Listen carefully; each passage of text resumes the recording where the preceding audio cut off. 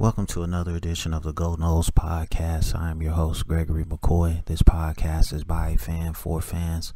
I am not a journalist. I am not a reporter. I am not an insider. I do not work for a website. The majority of my content comes from me, in my opinion. Other information comes from the internet. Today is February 1st, 2020. And I have about 5 different segments here for this episode. I hope you enjoy it. And let's get started. First segment is entitled Norvell's Plan. Norvell's plan, I'm guessing it is to load up at the skill positions and attract offensive linemen that way. Florida State did sign a projected left tackle on Monday. Obviously, Norvell is going to have a aggressive and attacking offense. I'm kind of excited now. Florida State has added some pieces, but these guys are true freshmen. How much can Florida State count on them? I'm less skeptic and slightly more optimist. Florida State has not solved the offensive line issues, not by a long shot, but it's better than 3 months ago. Norvell seems very intelligent and organized. I was not on his bandwagon from the very beginning. I like what he's doing now. I hope he succeeds. And he is winning me over as a fan. I was looking at some of the reviews on my podcast, and, one guy said, "You lost me at no Norvell." I mean, I didn't follow Memphis football before Florida State got on his radar, or vice versa. I really didn't. I mean, to me, Norvell is the only one who wanted the job. Everybody else was moving away from it, or they were using the Florida State job to get higher pay at their current job. I like what he's done so far, man. But I think we need a couple of more offensive tackles. I mean, this position has really been an Achilles heel for this program the last 4 years. And we really haven't had a really good offensive line since the national championship team. And they really were not that great, but they were a heck of a lot better than anything we've had from then until now. So, and we still need to identify the quarterback. I got another segment about that. But, a guy sent me a message on YouTube last night. You need to go watch. He even put the name of another podcast and website in the message. I'm not competing against those guys. I don't care what they do. I'm just a fan that likes this football team. I said in the beginning, I'm not an insider. I'm not trying to be a reporter. I'm not trying to break news. I'm just a fan speaking on the team from a fan's perspective. If you like it, great. If you don't like it, don't listen. It's really that simple. But, just being negative, just to be negative, that's just like a common thing in the world now. I don't have anything positive to say, so let me just go negative. Grow up, man. Nobody's got time for that. Okay? If you're not a Florida State fan, or you just, miserable in your life, man, go get a hobby, man. All right? I'm sorry to go off on that tangent, but, I just hate negative everything. If you can't be positive, man, keep your feelings to yourself. I don't want to hear it. All right? And moving on to the next segment. One final look at the Super Bowl before the game.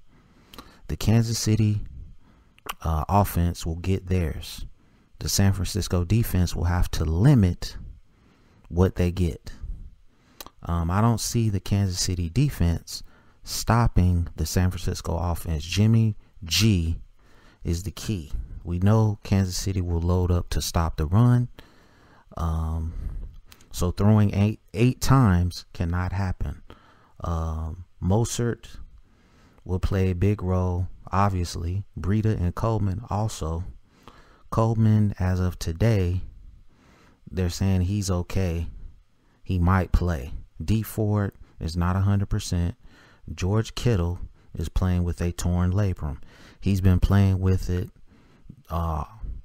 throughout the season and the playoffs. He looks awesome. Still, my final prediction is going to be a shootout. 49ers 38-35. Go 49ers. Everybody knows, I've said it the last couple of weeks, I was a 49ers fan before I was a Florida State fan. I became a 49ers fan when I was 5 years old, and then I became a Florida State fan when I was 8 years old. So,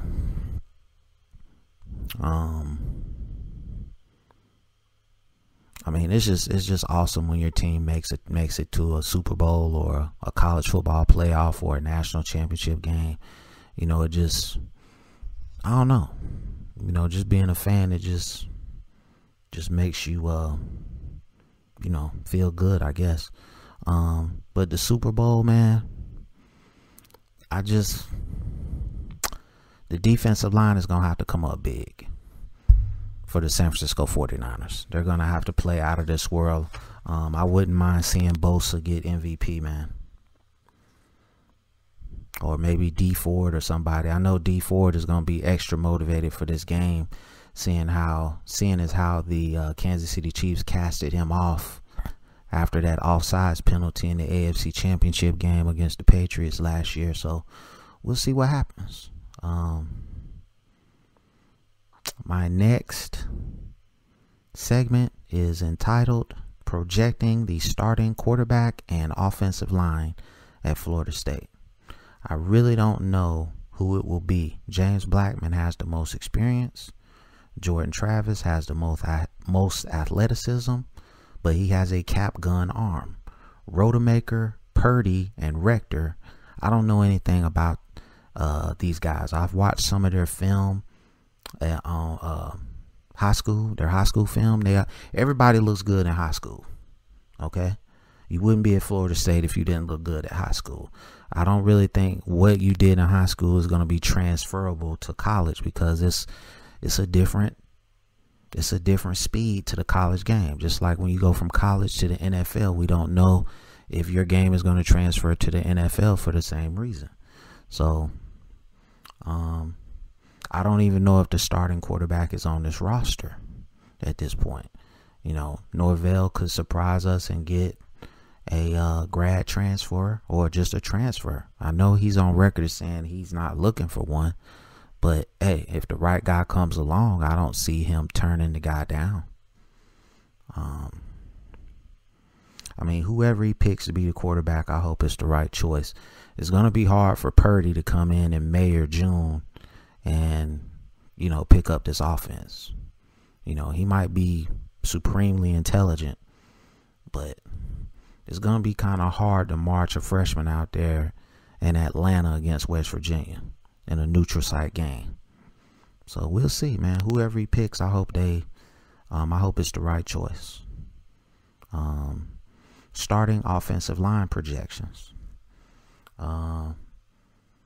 Devontae Taylor, Darius Washington, Andrew Baselli, Dante Lucas, and Ira Henry. I think those are the 2 guys, or the 5 guys, that are the leaders in the clubhouse right now. I like the offensive tackle they signed Monday. I like Lloyd Ellis. I like the dude Herring. And we'll see. We got a whole bunch of other offensive linemen on this roster too. They haven't really done anything, you know, in their time at Florida State. So I want to see what Christian Meadows can do. I want to see what Chaz Neal can do. And there's a bunch of other ones that I don't even want to mention, but this is I feel like those 5 guys gives us the best chance to be successful in 2020. With the exception of Dante Lucas, none of these guys on the roster really, you know, project as like road graders or that they don't scare me as far as like, okay, this guy can move people. Dante Lucas is the only one that has that trait, in my opinion. I could be wrong, but from what I've seen, I watched all the games last year. You know, he was the only one that was really moving people. Basically, Florida State needs more talented offensive linemen, and I'm giving them credit for signing the guy on Monday. We need about 2 or 3 more of those guys. So let me know what you think about that segment. Moving on to the next segment. Should the Power 5 break away from the NCAA in football only? All right. I think they should. The NCAA is so inconsistent with everything that they do. When a football player transfers and puts in the waiver to play immediately, the response times varies for each player. 2 schools can commit the same infraction and get 2 different punishments. It's crazy. The one thing you could do, NCAA, is try to bring back the college football video game. But Mark Emmert said it won't come back unless players can promise they won't sue the NCAA. Power 5, break away and start your own league and make money. You're basically already doing it. The strange thing is I can actually see this happening one day. Just for football.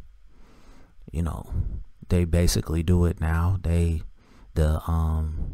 presidents and the athletic directors basically, you know, do their own championship, the college football playoff, whereas other sports get like a NCAA trophy.